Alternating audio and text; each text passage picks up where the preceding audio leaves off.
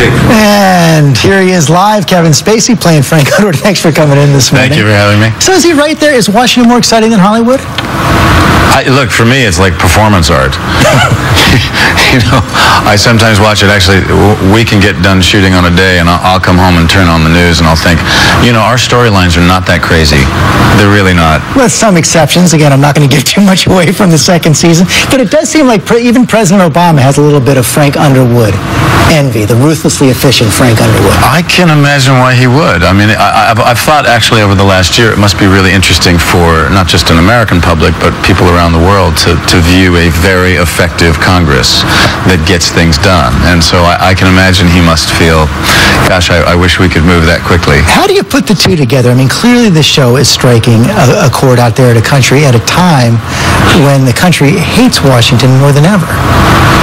Well, I've heard from lots of people, that some people feel that 99% of the show is accurate, and that the 1% that isn't is that you could never get an education bill passed that fast. Forget about every other crime you see over the course of the show. And you've got all these members of Congress. I want to show a group of them from nowthisnews.com who seem to have a little bit of Frank Underwood envy too. Well, the bill's going to come up this Wednesday. I never make such big decisions so long after sunset and so far from dawn. It's still going to come up. I have no patience for useless things. Publicly. Oh, he's about to tell me. Yeah.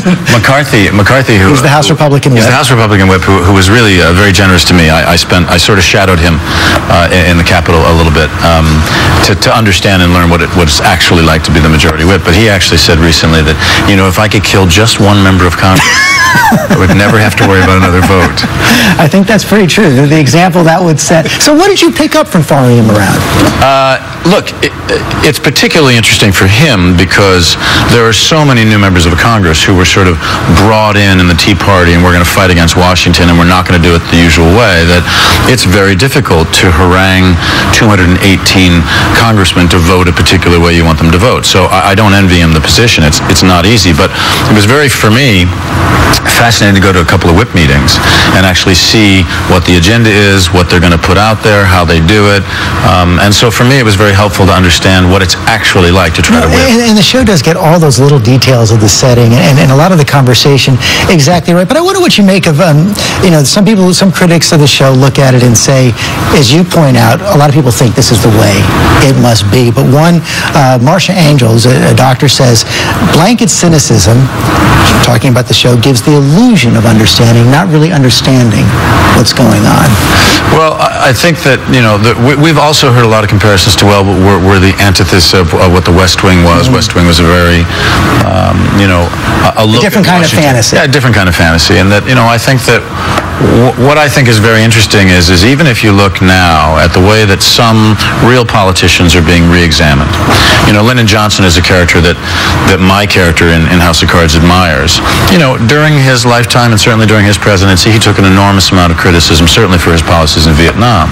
But we also have to look at the fact that he passed 3 civil rights bills in a very short presidency. And yes, he was called ruthless and Machiavellian and SOB and a lot of things during the course of his life. But people are sort of re-examining people who were willing to do whatever they had to do. And if he had the kind of coverage going through those ruthless tactics that he would get today, going through them, he might not be able to get what he got done. Or even Abraham Lincoln. You look at the film Lincoln, which showed him as a very effective politician, willing to give positions to various people in order to get votes for something he thought was more important. And today, that would probably be a scandal. Kevin Spacey, thank you very much. House of Cards is terrific. You can see every episode on Netflix right now, and we'll be right back.